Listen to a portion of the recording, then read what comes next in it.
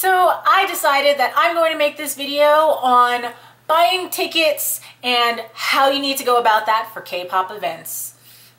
Let's do this.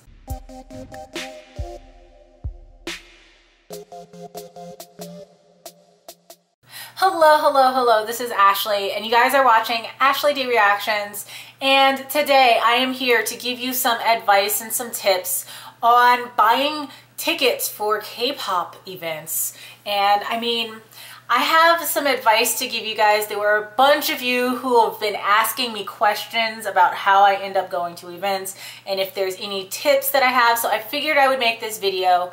And considering that there's some events that are coming up and coming soon, I figured now was a great time for me to go ahead and post this, so let's do this. Before I jump into this, I do want to preface this by saying that while I do have some tips and advice and things that I know, I am by no means an expert. I've only been into K-pop for less than a year at this point, but I have gone to a number of events. I've gone to see GOT7's Fly Tour, I've seen Chinese Fan Meet in Dallas, I've gone to KCON, and I've also seen GOT7 and at their fan meet in Toronto. So I do have a little bit experience. But there's definitely people that'll know a whole lot more and who've done this for way longer that might be able to help you out a little bit more. But I figured I would share what I do know just since I get asked these questions. So yeah, that's exactly what's going to happen. So I broke this down and there are different elements that I want to talk about. So the very first thing when it comes to getting tickets and deciding what you want to do, the first thing you need to do is decide what your personal limits are. And when I say what your personal limits are, I mean, how far are you willing to travel for an event? Are you only going to stay within your city, your state, your country, your continent? Does it not matter at all? That's the first thing that you need to decide, because travel is incredibly important. If you're only going to be staying within your city, then you're only going to have to worry about getting to your city, which limited cost at most. But if you're saying, screw that, I'm going to go fly all the way to a different country to go see them, then things start to change and you have to factor in other elements. This deciding what your limit is extremely important, especially as we move into step number 2. Step number 2 is the most important step. Well, one of the most important steps, and that is to save your money. If you want to go see these events, you have to have money saved.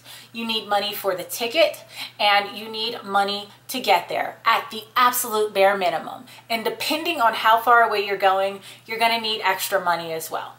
And the thing is, if you can't even buy the ticket, there's no point in doing anything else. And if you can buy the ticket, but you can't afford to get to where the actual event is happening, again, there's no point in doing it. So you need to be able to have money to do both things. And that's why it's important to know exactly how far you're willing to go to see these events. So if you can afford a $250 ticket, but you can't afford the $250 to get yourself there, so that's a total of $500. If you can't afford that, then maybe you can't do that. So deciding your limits and saving is extremely important.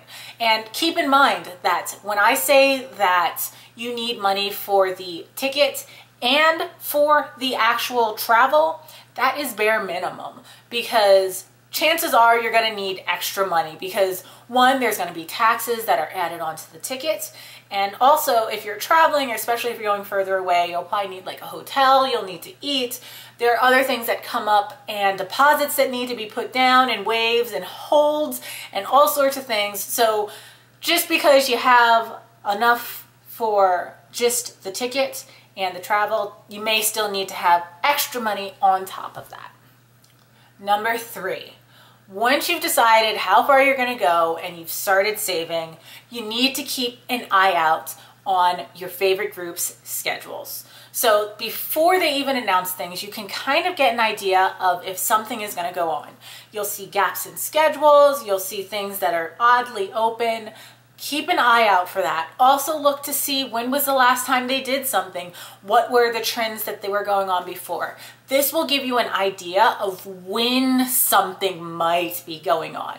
Obviously, it's not surefire, but it can give you an idea. If a group already has a whole bunch of schedules someplace else, obviously they're not going to be coming to you likely in that time period, especially if it's a bigger event like a concert, and especially if it's over here in the US. You're usually going to have a little bit extra time.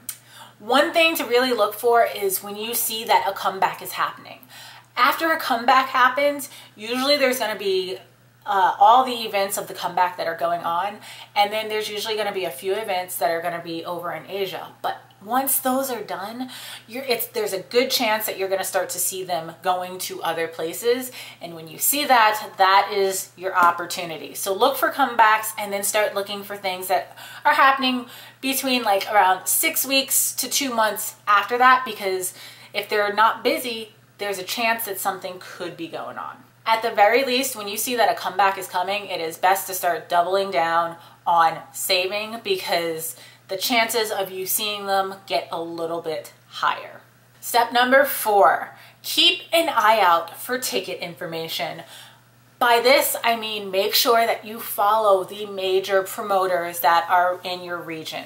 So I know that there's a whole bunch of different places that do it in the US. I know I've done things through Sub K, I've done through KCON, KPOP Me, and Powerhouse, and there are also a couple others that I also am subscribed to, like Jazzy Group and a few others that I keep on my radar at all times, just because you never know when something is going to drop. And make sure that you don't sleep on it, because once things are announced, sometimes they can move extremely quickly. So you want to make sure that you're keeping your ear to the ground for these promotion groups from your actual favorite groups, and I usually like to monitor a couple other places as well to get information.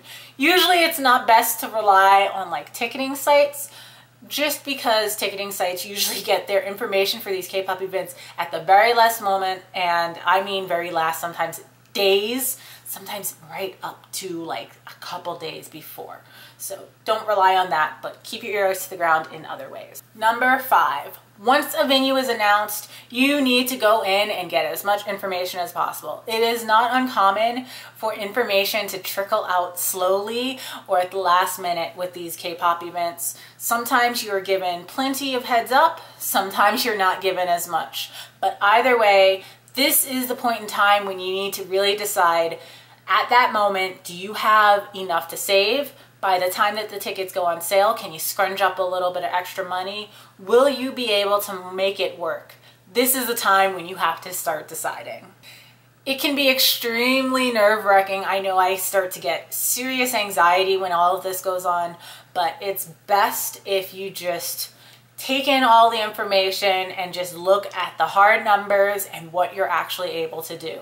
Can you get the days off? Can you not get the days off? Can you, if you're still in school, can you skip school?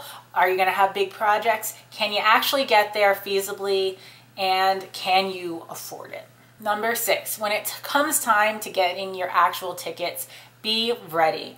I suggest that regardless of whether you're planning to get the top tier tickets or not, that you be in the queue with everybody else trying to get your tickets right at the same time, because you don't know how fast things are going to sell out. These events can sell out within hours, within minutes. And when they do, then if you're not in there with everybody else, then you're just going to be out of luck. So you really need to be prepared no matter what tier you're going to get. Even if you're going to get the lowest tier possible, get in there, get your ticket as fast as possible. That way you know for certain you have your ticket. When it comes to ticketing, ticketing is generally done based on the venue. So whatever the venue is contracted to use, that is the ticketing program that they are going to use, unless there's a special certain situation. Also, sometimes whatever the promoting group is, they may have reserved tickets as well. They might be doing something like that. That's how I got tickets through KPOP Me. I did it through the pre-sale and got it directly from KPOP Me rather than through the Massey Hall site ticketing that they used. So you have to always be aware of that as well, but be ready to use whatever ticketing system the venue is using. But if the promoting group says that they will be using a different ticketing system, then stick with whatever they say. So personally, I have had experience buying tickets through Ticketmaster, Access, and also, like I mentioned before, directly through the promoting company. So I've gone through 3 different routes. Let me start by mentioning Ticketmaster, because Ticketmaster is the most loved and reliable ticketing site that is out there. Personally, Ticketmaster gives me the most anxiety. And that is simply because with Ticketmaster, despite tickets going on sale at, say, 12 noon, sometimes the best tickets that you might be shooting for aren't actually released until, say, 12:45. So you may be in line right at the very beginning trying to get tickets, but they're not actually released yet for the best ones yet. And there's no way to know if they're going to do that or not, because sometimes they do release the best tickets right away. And it's really a crapshoot, and there's really no way of knowing what you're going to get. And that, personally for me, frustrates me. I know when I went to KCON, I was in there immediately. The best tickets that were coming up were for P2. I purchased a P2 seated because I kept pulling P2 seated even though I wanted GA.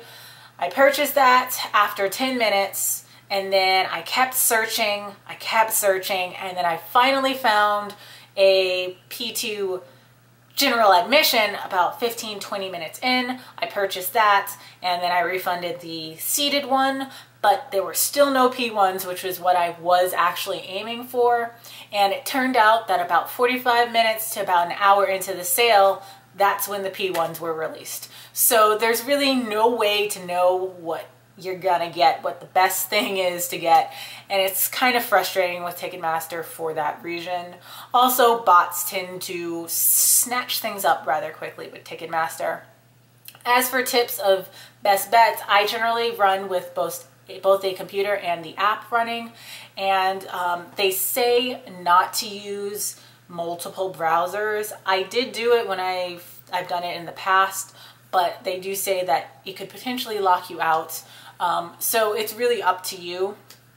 So yeah, that best bet for you. You can try it. The other major ticketing system that I've used a couple of times is Access, and a lot of people don't like Access because the way it works is you are put into a waiting room, and then once you are finally in line and selected, you can then go in and buy your tickets. Personally, I don't mind this. It's never taken me more than about 2 minutes to get in, and I've always been able to select the tickets that I've wanted. The way I generally run it is I usually have a bunch of browsers open with Access, and you can minimize them. The windows actually change colors when you are finally let into the room, so I know immediately when one of my windows changes colors. And since I've already been able to input all the information, since you can do it ahead of time, all I have to do is select what ticket I want, and then I'm flying through. It's never taken me more than like 3 minutes, and it's really easy. The only other thing with Access though is that they tend to have e-tickets, and there's no real way to be able to know if, say, if you're buying a resale ticket, unless it's through like StubHub, if that ticket is actually legit. Because unfortunately, with those e-tickets, you can just email it, and then anybody, whoever first gets there, so like one person can sell like 5 of the same exact ticket to 5 different people, and it's just whoever gets there first with that e-ticket would technically get those benefits. So that is the one shady thing about Access, whereas Ticketmaster, if you want to sell somebody a ticket, like the e-ticket transfers automatically, but it's not that way with Access. But Access as a ticketing is fine. It's just resale that I get a little bit nervous with Access. I don't have any advice for Live Nation, although there are events that go through with Live Nation. But yeah, that's my little bit of advice about buying K-pop tickets. If you have any questions for me, go ahead and leave them down below. I am planning on making another video about advice on actually going to the events. This is more just like making sure that you get your tickets and everything. So yeah, if you like this video, please make sure you like it. If you'd like to see more reactions from me, more videos, more advice, go ahead and like the video, and I will see you guys next time.